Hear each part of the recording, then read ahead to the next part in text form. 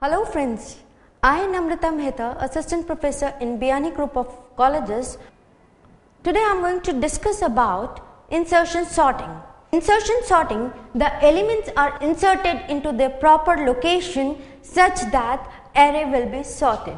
Suppose we have an array with 5 elements, then in the first round array of 0 will itself be sorted, and in the second round array of 0 and array of 1 will be sorted such that 2 elements are in order. For example, A0 is less than A of 1.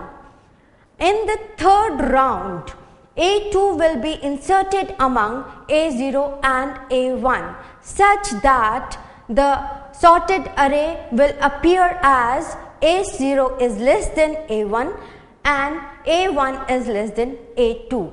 In the fourth round, the array will be sorted such that an array of 0 is less than array of 2 is less than array of 3, and finally we come to the final round of the algorithm.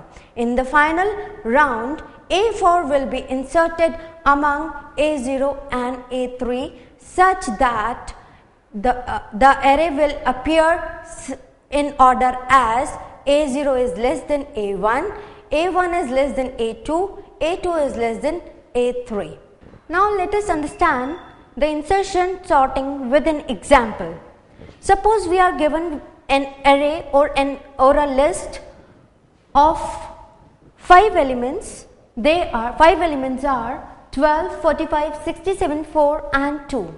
Now we are here to sort the list using insertion sort method. In the first step, in the first round, we consider A0, that is 12, is at proper place, and in the second round A0 and A1 are sorted.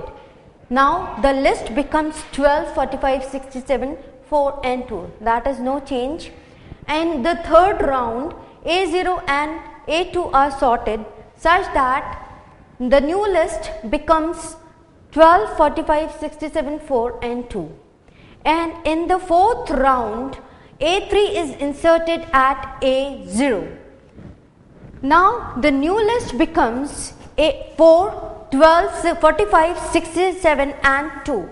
And finally, A4 is inserted at A0. Now we can see we have a sorted list that is in ascending order. The new list elements are 2, 4, 12, 45 and 67. Thank you.